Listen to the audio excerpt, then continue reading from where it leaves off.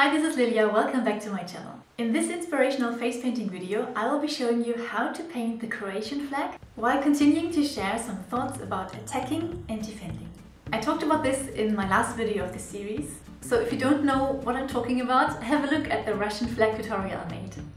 Now, lots of love to all Croatians watching this video, and to everyone, please give this video a thumbs up and subscribe to my channel for more videos like this. So, last week I said that when watching football, it is good to not only think about the game itself, but also about your own situation, because if you connect both, you can gain valuable realizations. A football game is about two things, attacking and defending. So now let me explain what defending means. Defending means protecting yourself against the problems you are facing. We all have problems in situations that are difficult, right? This pertains to everyone, whether we are at school, at university, at work. There are always situations coming up which might cause us to lose something we find important and that we love. So how do we prevent this from happening? How do we protect ourselves the best? Let's think about a football game.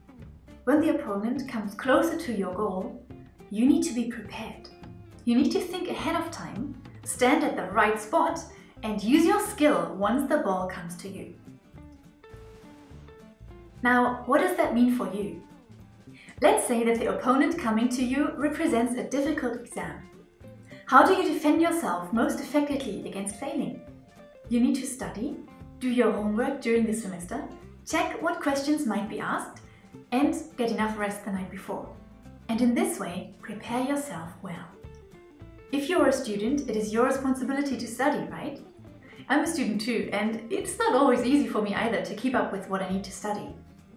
But we need to always try to do our responsibilities, because if we don't do what we should do, it is like a gap opening for problems to occur. Just like when there are gaps in the defense of a football team, the opponent can use them to score a goal. If we don't study for exams, we will most likely fail. Of course, we cannot prevent everything from happening. But doing our responsibilities, doing the tasks we need to do is the best prevention, the best defense. There is also a bonus to this.